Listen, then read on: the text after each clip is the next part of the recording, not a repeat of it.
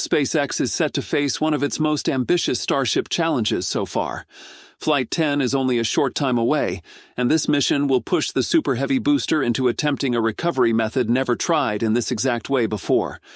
Preparations at Starbase have accelerated, with visible signs that the company is aiming firmly for the August 24th 6:30 p.m. launch window. Earlier this week, crews fitted Booster 16 with the flight termination system, hardware that enables remote destruction of the vehicle if it loses control or cannot make a safe return. This installation is a mandatory step for meeting safety requirements and is part of securing the launch license. Soon after, Booster 16 was rolled out to the launch pad, marking the shift into final launch readiness. Ship 37, the upper stage, has not yet been transported to the pad, though that move is expected shortly. The test ahead for Booster 16 carries major risk. Its recovery sequence builds on a maneuver tested in Flight 9, aimed at cutting fuel use and boosting payload capacity. The plan changes the way the booster comes back after stage separation, offering a potential path for carrying more mass to orbit while needing less propellant for landing.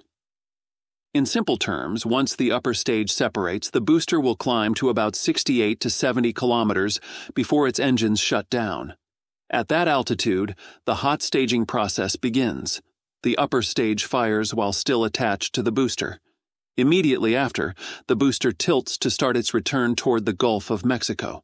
By leaning its body to expose more surface area, it takes advantage of atmospheric drag to slow down, reducing the need for heavy engine use. When conditions are right, the booster will swing back to a vertical position for the landing sequence. This shift is managed through a mix of controlled engine thrust and precise grid fin movements. The technique is expected to cut fuel use by roughly 40% compared to a straight vertical drop. The benefit is straightforward. Traditional landings demand large amounts of propellant to fight gravity.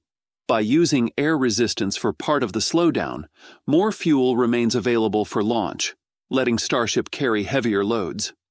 Projections indicate this could mean up to 30 extra tons of cargo, enough for multiple dozen Starlink satellites or similar payloads. This is where the danger factor increases. The maneuver demands exact timing and steady control. If the rotation interferes with fuel delivery or causes instability, the booster could fail to restart its engines and be lost. A similar attempt with Booster 14 ended in destruction. While Booster 16 is a new build, which could improve its odds, the possibility of failure is still high. Adding to the complexity, SpaceX will deliberately shut down one of the 3 central engines for the final landing burn. The aim is to verify whether the 2 remaining engines can complete the landing alone. The results will help test backup capabilities for future operations. In this final phase, the booster will briefly hover before engines shut down, and it descends into the Gulf. The purpose behind these trials is straightforward: increase payload capacity while cutting costs. With each kilogram valued at roughly $100, even small gains in capacity can yield millions of dollars more per mission. Perfecting this technique could significantly raise Starship's economic return without raising launch expenses. Flight 10's outcome will determine whether this landing approach becomes a regular part of Starship operations. If successful, it could redefine how heavy-lift boosters are recovered and reused. If it fails, the company will still gather critical data to refine the design for future attempts.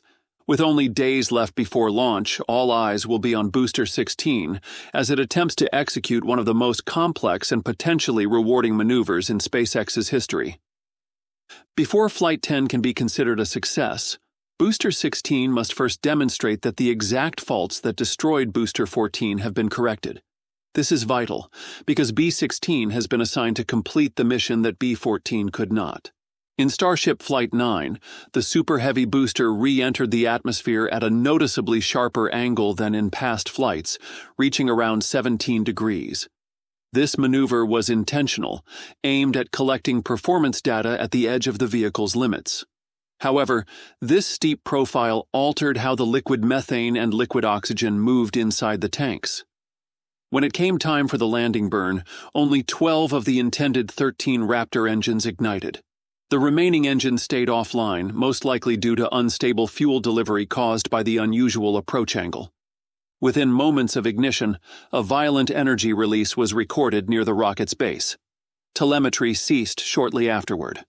The last readings placed the booster roughly 1 kilometer above the designated safe splashdown zone. A detailed review revealed that aerodynamic stress from the steep angle had exceeded the design capacity of the fuel lines. This overstress damaged the plumbing, allowing methane and liquid oxygen to come into direct contact, a highly explosive combination, which caused the booster's destruction.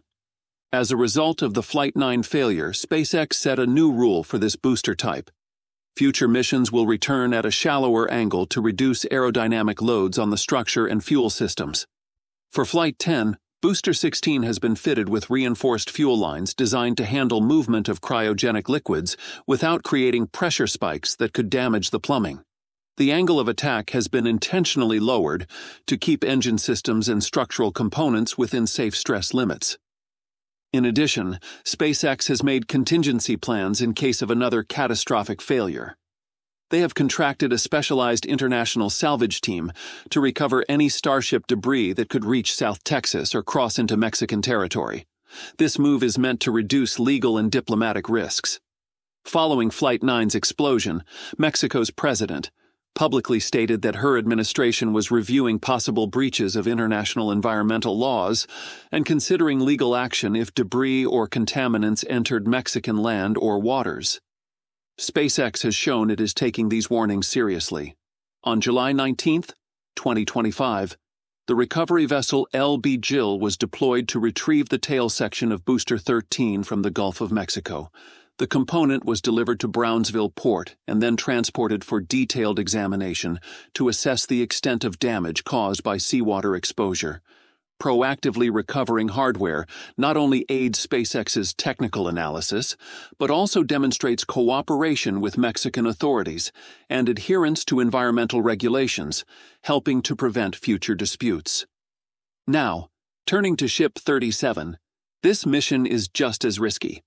Although SpaceX hasn't confirmed it, it's widely expected they will try something critical: restarting a Raptor engine in the vacuum of space after it has been shut down for a while.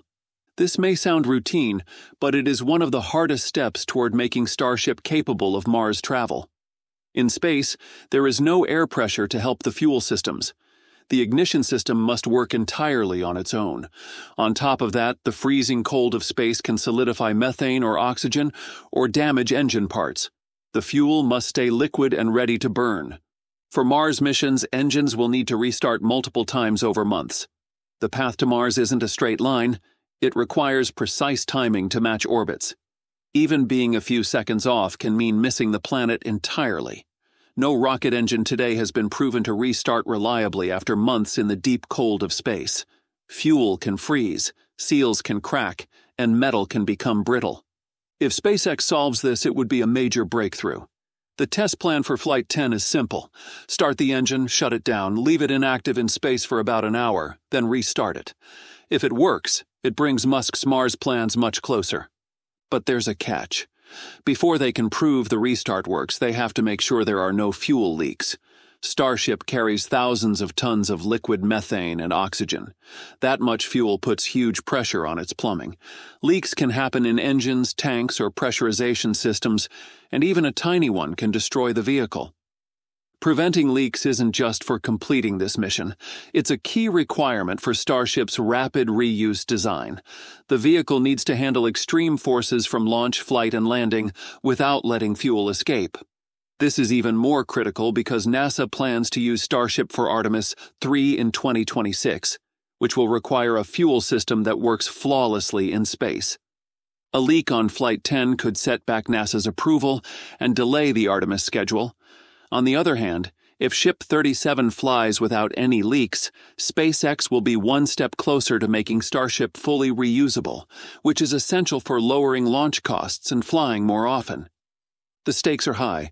Flight 10 isn't just another test. It's a trial for B-16's improved landing systems S-37's engine restart in space, and the reliability of Starship's fuel systems under real mission conditions. Success could move SpaceX closer to regular low-cost spaceflight and deep space missions. Failure could mean months of delays and more redesign work. The countdown is on, and soon we will know if Flight 10 can meet all these challenges in one mission.